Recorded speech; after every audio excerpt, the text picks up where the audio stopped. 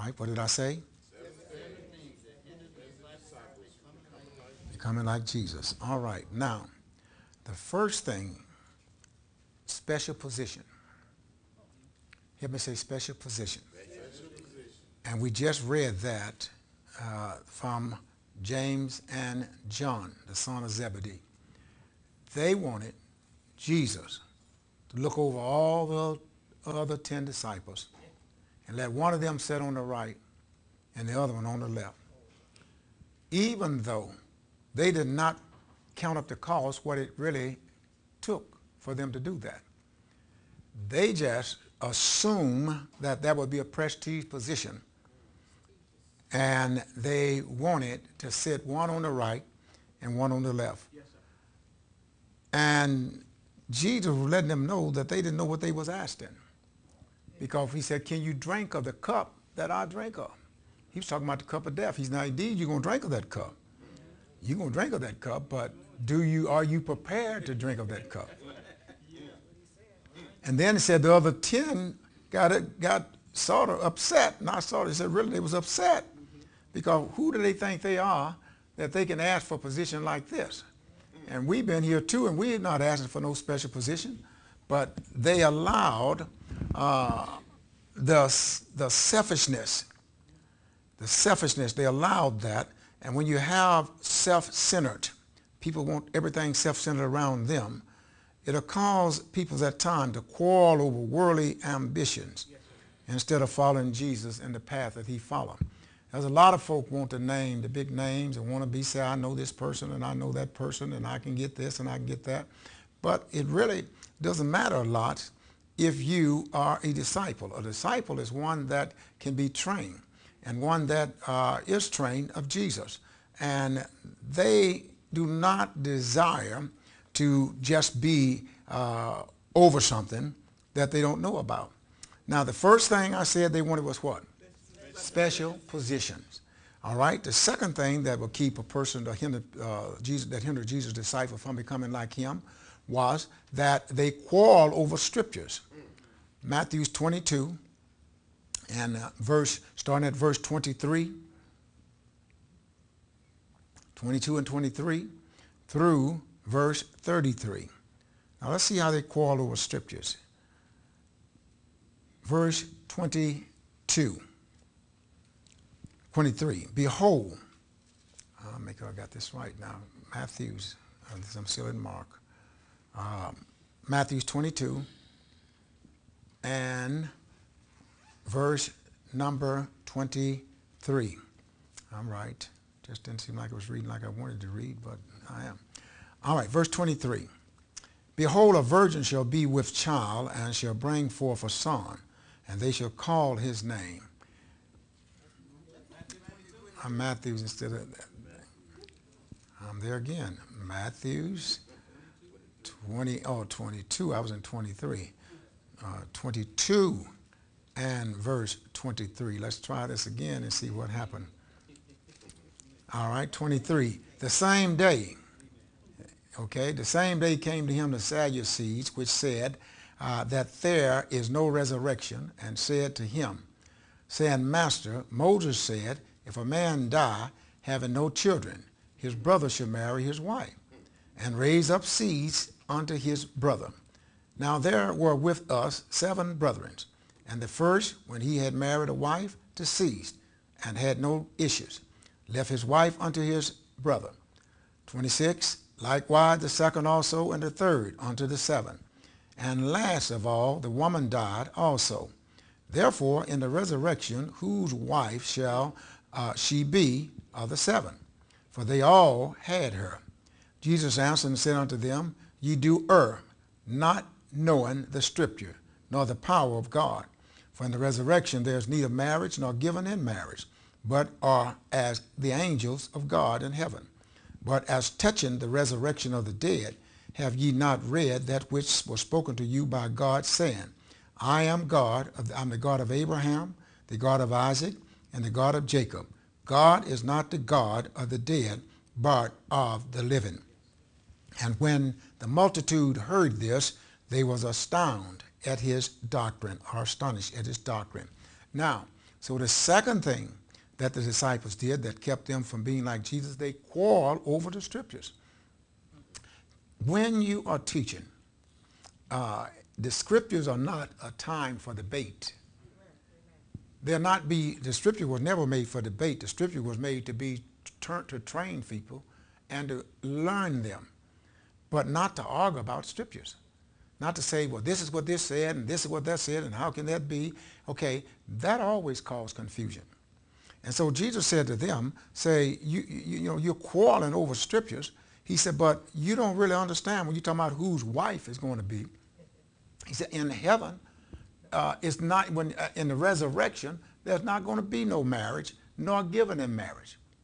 But Jesus had already told them, but they didn't hear what it was going to be in heaven. So that's why he said, you err for not knowing the scripture.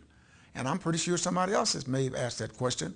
What are we going to be like? There's people that think when you die and go to heaven, you're going to have wings like an angel. You're not. There's no scripture. They show you that on television and stuff, but there's no scripture that says you're going to be like an angel. Now, here's what the scripture did say in 1 John. 1 John chapter 3 and verse 2. In 1 John chapter 3 and verse 2, it tells you, gives you an idea. It didn't actually tell you what you were going to be, but it gave you an idea of what you were supposed to be.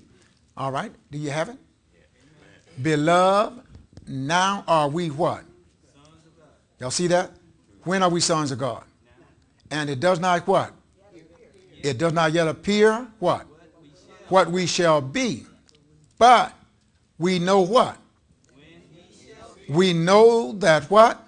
When he shall appear, we shall what? For we shall see him as what? He is. All right. Did he appear to them while they was on earth after the resurrection? What did he look like? Not exactly like himself, because they couldn't identify him. In a glorified body.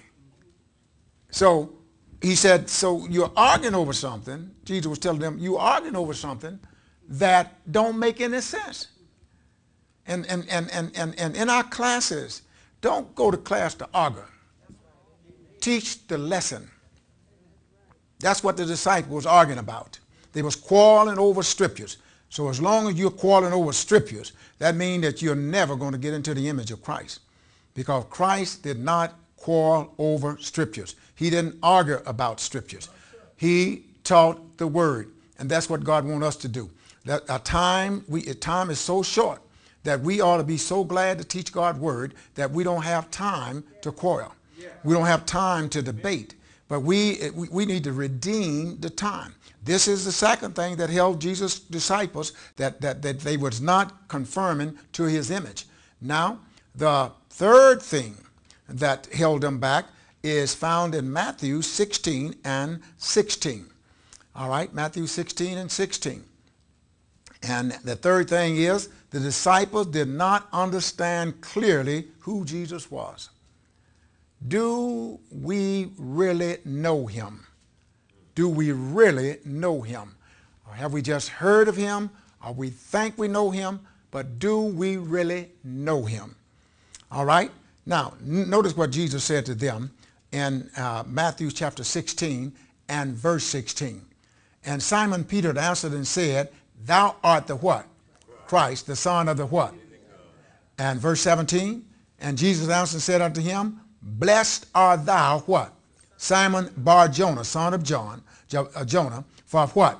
Flesh and blood have not revealed it unto thee, but my what? Father which is in heaven. Now, were Peter the only one there that Jesus asked, whom do men say that I, the Son of Man, is?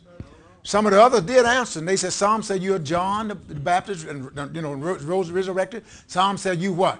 A prophet. Some said you are what? Elias, or one of the other prophets. But Jesus said to them, who do you say I am? Who do you say I am? Now, if we was asked a question, you was asked a direct question, who is Jesus? Who is Jesus? The Son of the living God. Now, they had it on the news this evening. Did anybody see that where this man was debating with the preachers that had the museum that was telling you about the creation. And this scientist was saying that the earth had to be older than 600 years old because this is that. The man didn't say the earth was just 600 years old. He was telling them about the creation. 6,000 years old, thank you. He was telling them about the creation. Now, if you would understand the Pentateuch and take the Pentateuch, you understand that before, he didn't say the earth was created then. Because when we start reading, God just told us in the beginning, he didn't tell us when the beginning was. He said in the beginning. But this scientist thought he could argue and said, we know that it's older than this. We know that had to be. But when they got through, everybody still had the same opinion. The people that believe in science was on his side, and the people that believe God was on their side. So it wasn't nothing changed.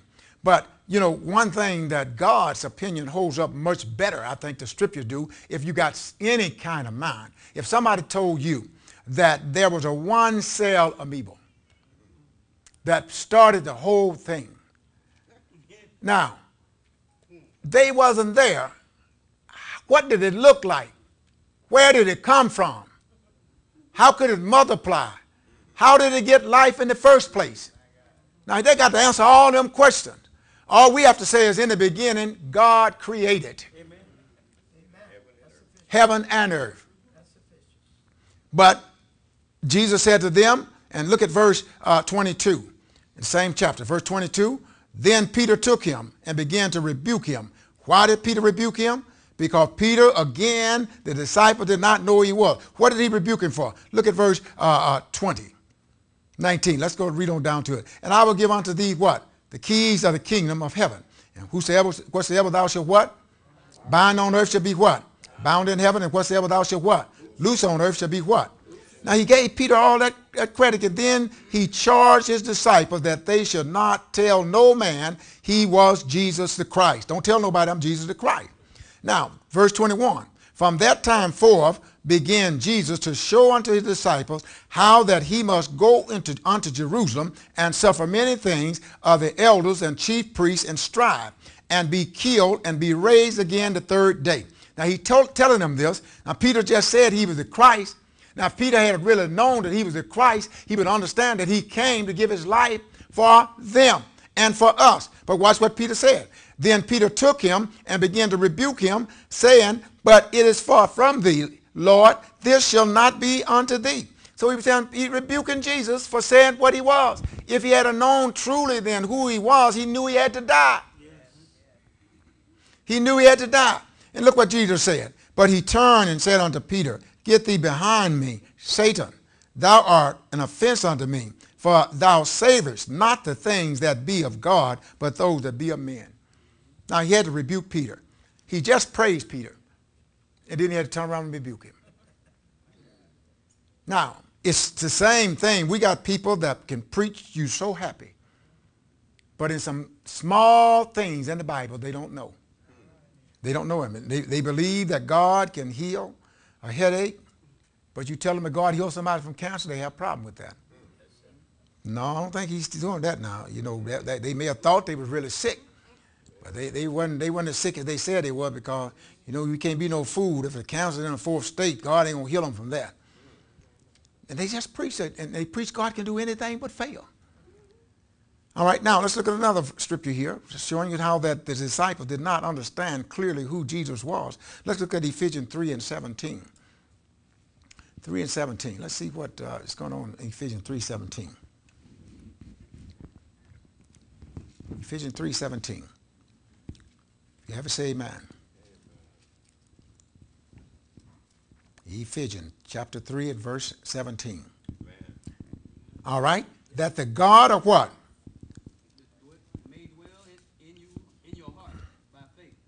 That the God of our Lord Jesus Christ, the Father of glory, may give unto you the what?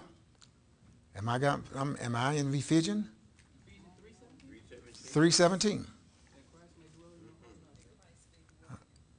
All right, let me get it here then. Let not your heart be troubled. Ephesians 3:17. All right, now we have it. All right, that the Christ may do what? dwell in your hearts by what? That ye may what? All right, so if Christ is in your heart, that's the foundation. That's the thing that have to grow. But it only grows through the Word of God. If you are distorted in any way, the Word of God, it can throw you off all the way. That's why he said, my people perish for lack of knowledge. And that's why you hear me say so many times that make sure you understand the Word. Because if you don't understand the Word, or even if you misuse the Word, it can throw off a whole paragraph. Your sentence, if your first sentence is wrong, then your paragraph is going to be wrong. If your paragraph is wrong, then the story is going to be wrong. And so you need to make sure that out of all you're getting, you get what? An understanding. So number 3, the disciples did not understand clearly who Jesus was. Number 4, St. John chapter 3. St. John chapter 3. And let's look at verses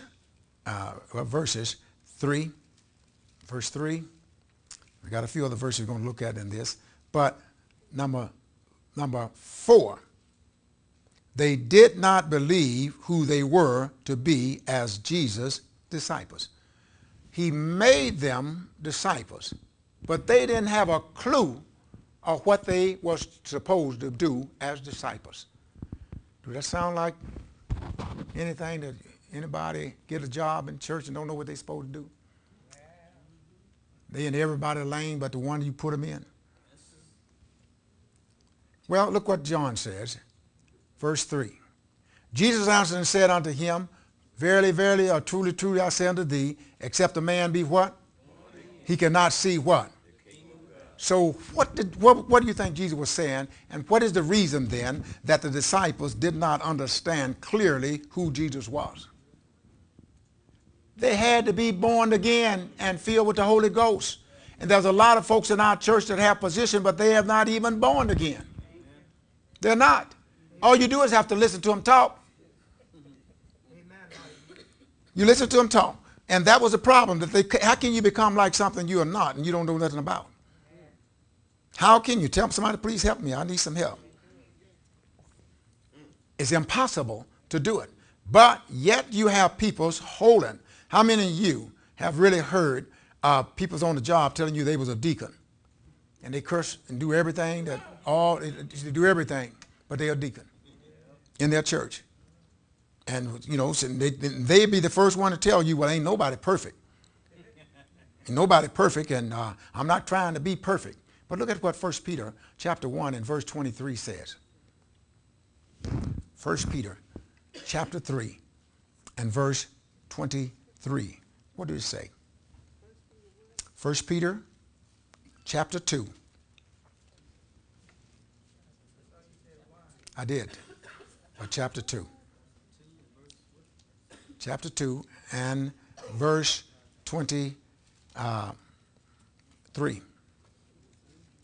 Got it? 2:23. 1 Peter chapter 2 and verse 23. What did it say? Whom, when what? When he was reviled. When he was reviled. Reviled not again. Reviled not again. When he what? When he suffered. He did what? He threatened not, but did what? But committed himself to him that judged righteously. And that word TH is on judges. Continually. So if you are born again and you believe that Jesus have died, you're not causing a lot of trouble. You're not causing a lot of trouble because he said, note what it says here, who when he was what? What do the word revile mean? When he was insulted, when people said things that they shouldn't say to him, what did he do? He did not revile again. When he suffered, he threatened not, but committed himself to what? Him that continued to judge righteously. There is a character if you are a disciple of Jesus. Your characteristic is the character of Jesus. You can't go around cursing folks out.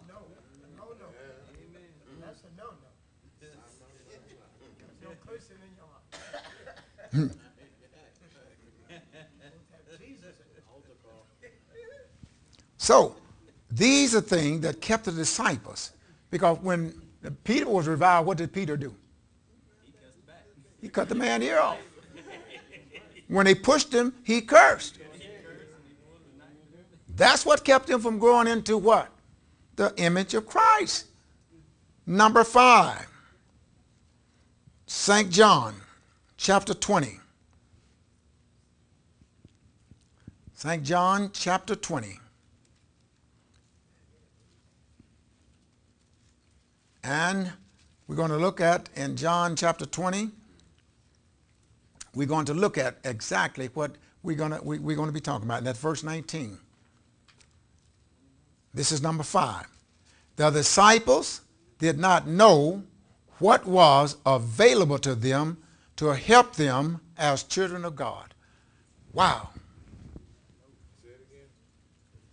The disciples did not know what was available to them to help them as children of God.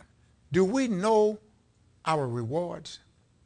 Do we know what God have in store for us for being his disciples? Sometimes we think that we are the least of all. We're going to receive nothing because God loves us. And I've been working for him a long time. He never did this for me. Look like the sinners got more than we have. And what you don't even think about, when you look at the lottery, and one of the best commercials for the lottery, for the big lottery, what do they call that one? The one that the Powerball. That's right. Yeah, somebody play that. Okay. All right. So, yeah, one of the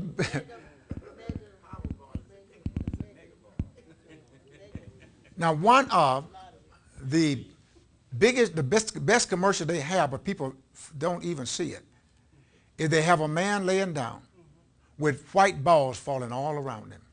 So it just looked like snow. And then all of a sudden, that one little red ball, out of all them white balls and everything around him, that one little red ball is falling. And they tell you, it pops up there and says, it's now $300 million. Okay. Only one red ball.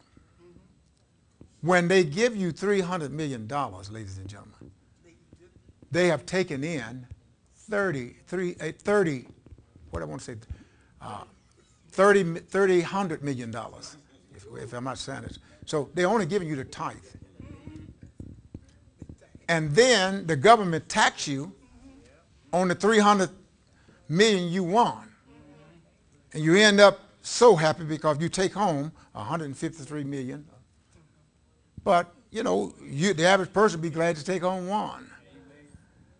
But they show you your odds. But the Bible says that the blessings of God make us rich and add no sorrows with them. Now, look at verse 19, what it says. Then the same day at evening, being the first day of the week, when the doors were shut, there the disciples was assembled for fear of the Jews, came to Jesus and stood in the midst, and said unto them, Peace be unto you. And when he had said, he showed unto them his hands and his side. Then were the disciples glad when they saw the Lord. Then said Jesus to them, Peace be unto you, as my Father hath sent me, even so I you. And when he had said this, he breathed on them and said unto them, Receive the Holy Ghost. Whosoever sin ye remit, they are remitted unto them. And whosoever sin ye retain, they are retained unto them. But Thomas, one of the 12, called Didymus, which means twin, was not with them when Jesus came. And the other disciple therefore said unto him, We have seen the Lord. But he said unto them, Except I see in his hand the print of the nails, and put my fingers in the print of the nail, and thrust my hand into his side, I will not believe. And after 8 days again, and his disciples was within, and Thomas with them. Then came Jesus, the door being shut, and stood in the midst and said, Peace be unto you. Then he said he to Thomas, reach hither thy fingers, and behold my hand. Reach hither thy hand, and thrust it into my side. And be not faithless, but believe. And Thomas answered and said unto him, my Lord and my God. And Jesus said unto Thomas, because thou hast seen me, thou hast believed. Blessed are they that what? Have not seen, and what? And many other signs truly did Jesus in the what? Presence of his disciples, which are not written in this book. Now they didn't know what they were going to get, but they did, if they'd have known who they were serving, and he showed them that he had died, and that he was the same one. He said, look at my hand. The nail prints are still there. The hole is there. Look at my side. You can put your hand, this is living proof. And you are wondering and worrying about what we're going to get for serving you. My God, they didn't know what was available to them. And Jesus said, all things are mine. He had told them that all things are mine, and everything that's mine, I've already given it to you. So now he said, he was telling them about your faith. How much of faith do you have in God? How many believe that God really going to take care of you? That God really going to take care of you? I mean, you have to believe that, because God going to make you prove that statement. He is. He's going to put you in a position where you're going to have to prove that what you say is what you believe. There's a lot of folks say a whole lot of things, but when they're under pressure, they don't believe it. They don't believe it. But pressure will reveal who you are. A diamond don't look like a diamond until it's under pressure. For 1,000,000 years, they say. Now, it starts out as a piece of coal. But pressure brings out what it is. Now, some of you probably have not seen real coal unless charcoal. That's not real coal. That's charcoal. That's processed. But real coal have you can see the elements of some of the dirt in it. You can see some of the lead, everything in it. We used to, when I was back home, in our heaters, the old stove, they would take and put a log on. When the log got hot, they put coal in. And they would burn the coal. The coal would burn much longer and brighter. But the real coal, they would bring it in by the ton. My dad used to buy it by the ton. We had what they call a coal house, and we kept it in there. And that's what kept the fire going. They cooked with it and everything. So, but that coal, that is the coal that took and formed from the sedimentaries of rocks and all the debris and stuff around it until it was black. But when the pressure is on the coal long enough, all the blackness leaves, and it becomes a diamond. It forms a crystal that is so hard it cannot be broken. It can only be cut. The way you tell a diamond, you can't break a diamond. It has to be cut. A zirconian cubion, you can break it in many pieces. It look like a diamond, but you hit it, it's gone. Somebody don't believe it, bring me one of yours. No, that's all right. But that's how you tell them apart. A diamond you can't break under pressure. It have to be cut. And that's what God molds us into. We are God's jewel. You should be mine, God said. And you should know that under pressure you don't break. You don't break under pressure when you know what your rights are and you know what God's going to do for you. You just don't break under pressure. The disciples did not know what was available to them to help them as children of God. My God, how many don't know who God is? How many don't know what God has really done for them and can't realize that we're better off the way we are? Now, it's not that God has withheld anything from us. He hasn't withheld anything from us. All good things God wants us to have. But what we have to understand, when we know God, we have to know the principles of God, how to receive. If you don't know how to receive, you won't get it. Absolutely you won't get it. It doesn't mean that God don't want you to have it, but you won't receive it if you don't know how to get it. And that's what God wants you to do. He wants you to know how to get it. He wants you to have it, but he wants you to know how to get it. And if you don't know how to get it, God ain't going to give it to you. And that's the truth. Now, you can miss your privilege. And the story is told that a man was coming from England to the United States by ship. And he bought his tickets. He got on the ship. And they gave him his cabin. He went in his cabin. He didn't have any money. And he didn't have no food. He stayed in there for a week until he just couldn't take it anymore. He was so hungry. He called one of the stewards and said to them, Are there any work that I can do for food? I'm starving. I haven't haven't eaten anything for these last 6 days. I've been in my thing. I don't have any money. And the man said, you didn't eat nothing? He said, I haven't eaten anything. He said, read your ticket. He said, all your food and everything was provided in the ticket. And you are in the cabinet by yourself starving. So a lot of things God have already provided for us, but we don't read the ticket. This is the ticket. Read the ticket and see what God has promised you. And then believe it by faith. Everything from God is by faith. Everything. What did I say? Everything. Now, I got to show you that so good me don't have to deviate from the lesson here. But let's go to Colossians. Colossians chapter 1, and I believe about verse 3.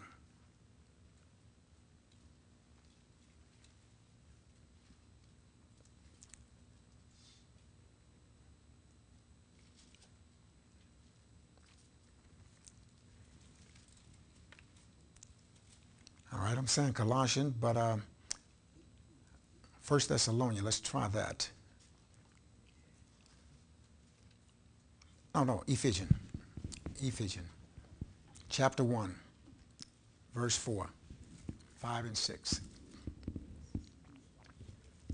Ephesians chapter 1, verse 4, 5, and 6. You ready?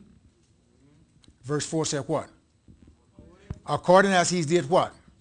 Chosen us what? When did he do it? When did he do it? That we should be what? We should be holy and what? Before him in love. Now, when did God choose us? Before the foundation of the world. He made a choice. You're not here tonight because it's an accident. You're here because God knew you would be here and predestined you to be here before you was born. Before you was born. Now watch this. Verse 5, having what? Predestinates us unto what? The adoption of children by Jesus Christ to what? According to his what? Of his what? To be what? Praises of God of what? Read it. Within he hath made us accepted in the beloved. He made us to be accepted in the what? In the beloved. Beloved. And what is the beloved? Having predestined us unto the adoption of children by Jesus to himself, according to the good pleasure of his will. Now, think about this. I want you to understand what this says. This scripture says that God adopted us. Do you know if you're adopted into a royal family, everything that the royal family have, you're a part of it? You're a part of it. Adoption means to the word, what is that? The word, we'll see, which is lad, child in Greek. When God adopted us, we got the same privilege that Jesus had. He made us a part of the family. A part of the family.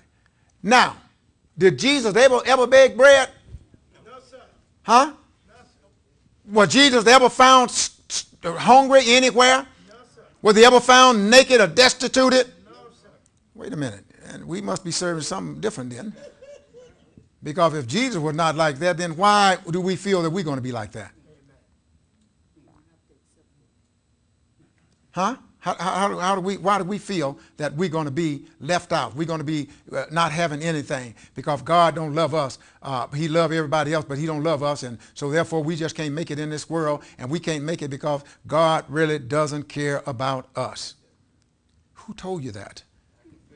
Where did that lie come from? Who could have ever told you that? How could you even have ever thought in that or feel that way, that you are left out and there's nothing you can do about it and you just left out? Mm-hmm. Now, 2 Peter, chapter 1 and verse 3. Watch this. 2 Peter, chapter 1, verse 3. 1 and 3. 2 Peter 1 and 3. And we just start reading at the first verse.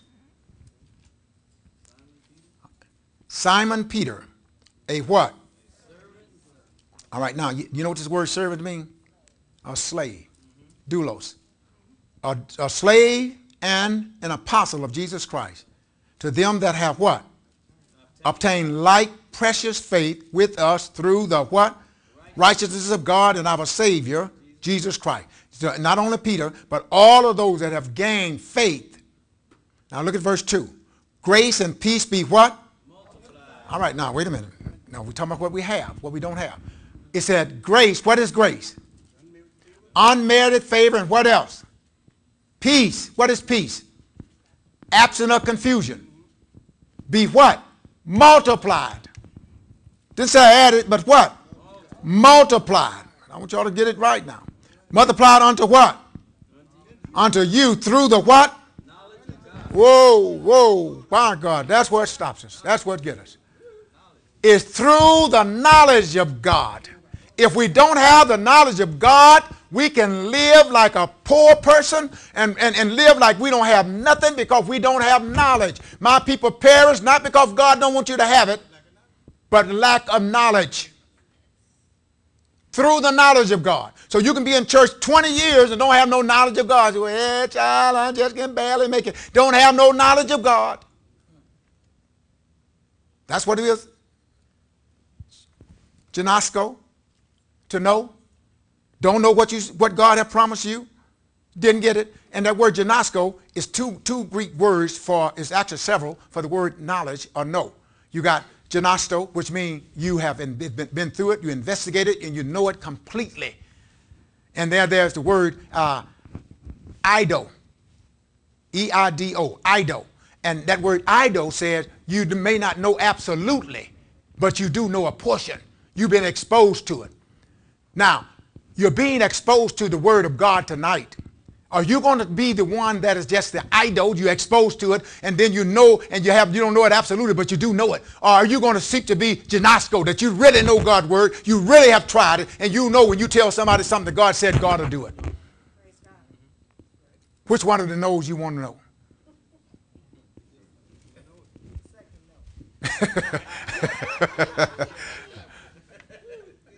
Gnosko. Now, watch this.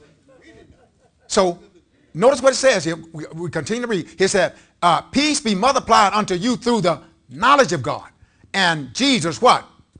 Our Lord. Now, according as what? Divine power. Stop right there. Divine power. When we use the word divine, what do that word say? Divine is what? Not natural. Spiritual. Through the divine what? According to the divine power, dunamis, have given us what? All things that pertain to. Whoa. I want you to get gnosko in this. What? Are you giving us all things that pertain to life? What? Somebody please holler out some things that we need to live on. Just need to live. Money, he's hollered out first thing. Water, food, clothing, houses. Not quite everything, most of it. But those are things that we know we need. But he said he what? Have already what? All things pertaining. Now if he's given us, why we don't have it?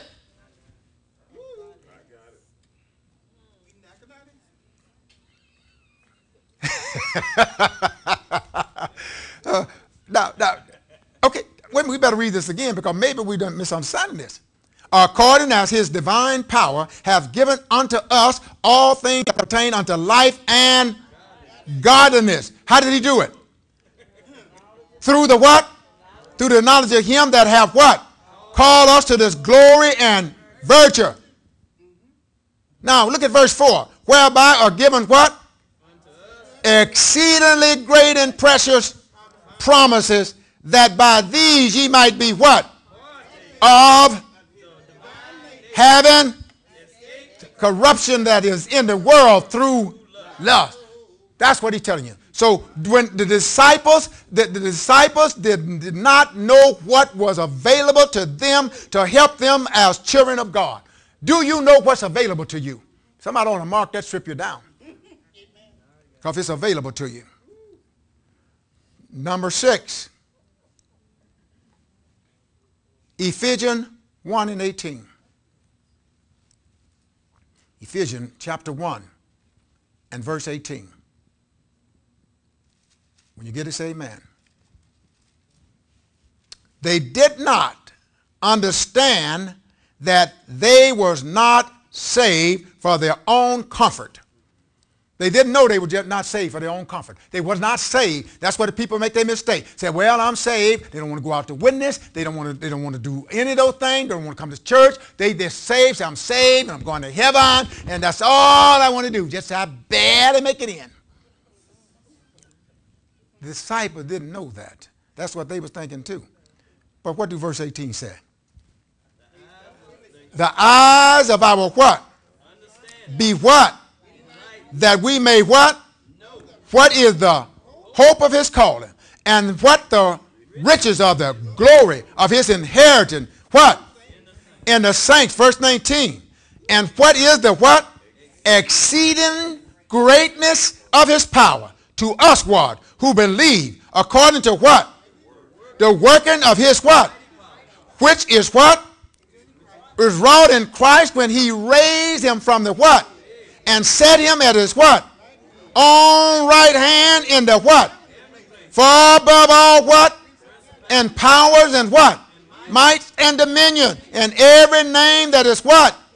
Name not only in the world but also in that which? And have put what? All things under his.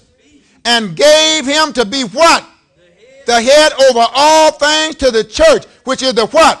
The body, the fullness that fulfills us all. He is in us. The devil should be under our feet. And we should know that God did not give us all this power. The power that exceeds everything. The power that is above everything. Then the devil is under our feet. He did not give us this power to warm a pew. And he didn't give it to us to be comfortable. When the disciples got comfortable in Jerusalem after they got the Holy Ghost, he sent heaven.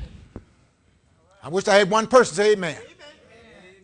He sent heaven to get them out of there because it's not a comfort zone. He got them out. And this is sometimes why we have the trouble, because we've gotten comfortable just with our name on the book.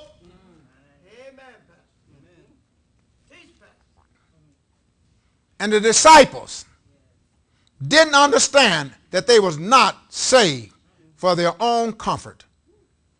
Mark chapter 10. St. Mark chapter 10. And let's look at verse 45. Chapter 10 and verse 45.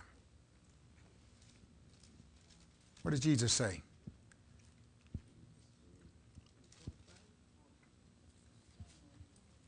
Mark 10 and 45.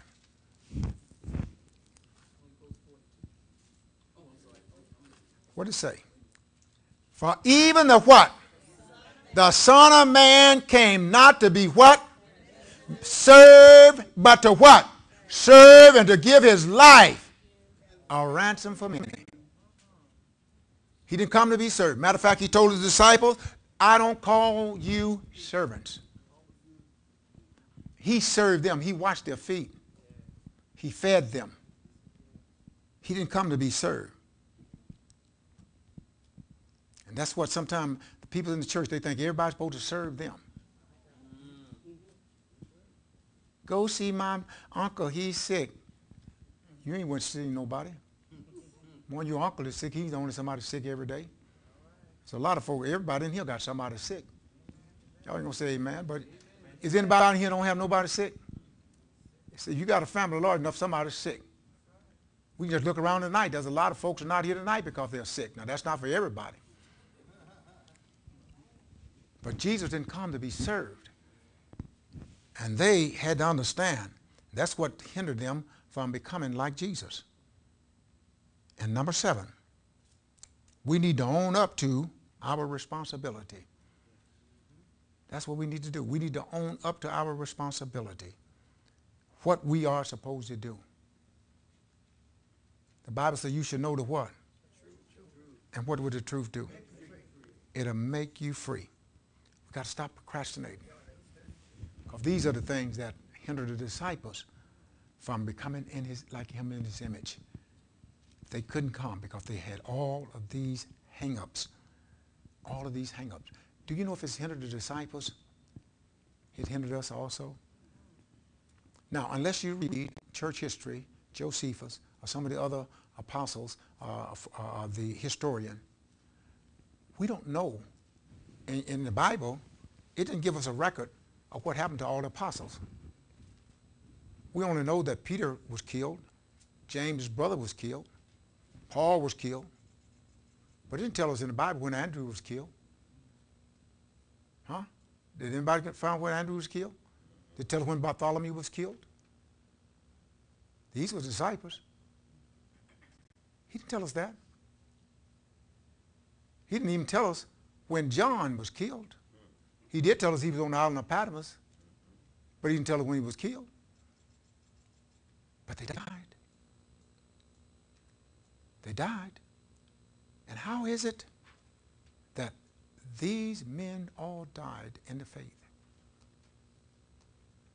And how is it that after they died, the Word of God was never distorted? You know why? If you own up to the thing is, the only way that our children that's coming behind us is going to know how to treat their neighbor and how to live for God, we got to tell them. And we got to teach them. Yes. And my God, it's sort of scary. Because the statistic right now among Christians, we used to be 62/3 of the world were Christians. Now that was counted in the Catholicism, Catholics. Now, 1/3 of Christians believe that there's errors in the Bible. The same number now of Christians believe that homosexuality is not a violation of God's word.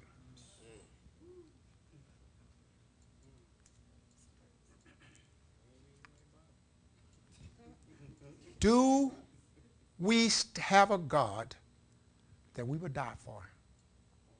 Do you believe that Jesus died for your sins, rose again on the third day, and is in heaven with God, and sent the Holy Spirit back to be with us, to guide and direct us? Is that Jesus worth dying for? And it's easy to say, because Peter said it. But when the pressure was on, Peter cursed, and he denied him.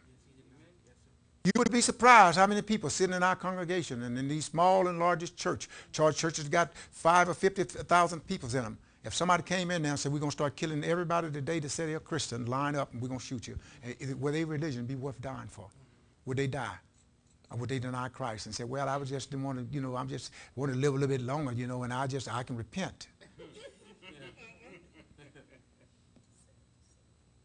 But see, all of this have already been tested. But he that forget history is destined to repeat it. This is what happened in the 3rd century when the Catholics was killing everybody, and the Arabs was killing people that said they was a Christian. And not only that, if they didn't kill them, if they made that, first they started with the preachers. They killed the pastors because they said, we killed the head, we'll stop their body. And so they took all somebody had to do was accuse you of being a Christian. They would confiscate your house, all of your material, and put you in prison or kill you. They did that for about 100 years. That's why Fox had the books of Martyr. You read that, and they killed them. They fed them. They had sports with them. They fed them to the lounge. They would take a man and put him tied to one horse, going one way and a horse going the other way, and pull his body in asunder. They would put him out to fight lions and bears for the arena. All of those things. But they would not deny that Jesus was Lord. They killed them because Caesar would say, they would come and they would see him on the street, and they saw that they was Christian. They said, Caesar is Lord. They said, no, Jesus is Lord. and for saying Jesus is Lord, they would be killed. The Christian was persecuted on every side. Socially, they was persecuted because when we get this word holy roller for, the Christian had to have their services in the night and hide. And so when they were doing that, they said they was holy rollers, and they said they were doing something secret meeting. And then when they was give the communion, and they said, "This is my body, this is my body," they said they were cannibalistic. All of these things Christian went through, and they died. And now we are not dying for nothing, and we still don't want to honor him. We're scared to honor him and afraid to do it. And then, you know what? They decided there's no need for us to keep killing them and persecuting them, because the more we kill them, the more they multiply. So they keep multiplying.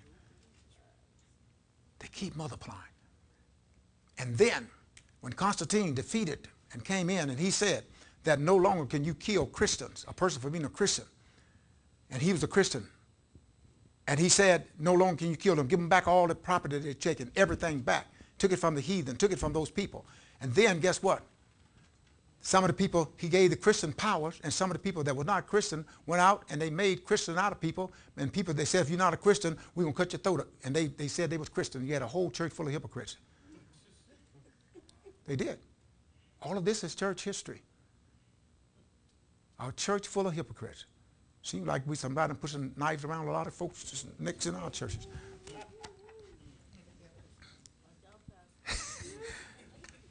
But that's what they did. So do we have a God? We ought to just fess up. If we want to be like Christ, then let's act like him. But if we don't want to be like him, let's don't stay in mama and grandma and fight each other and don't believe the scriptures and so have selective scriptures. I believe this, but I don't believe that. Arguing about scriptures all the time, about, just making Sunday morning a time to argue, whenever you meet a time to argue. That's not what it's supposed to be. Somebody ought to teach it, and you ought to believe it, and you ought to read it before you get there so you know what you're talking about. Amen. Amen. Nothing shows a person ignorant more than you show you're a fool.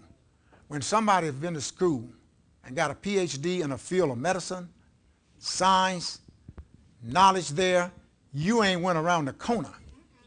And they start teaching you, and you tell me, I don't believe it. I don't think you know what you're talking about. You don't know everything because you got a PhD. They don't know everything, but if a person have articulated in a specific field and you've read 30, 40, or 50 books about it and got all this information, and you haven't read a sentence, and get up and say, well, I don't believe it.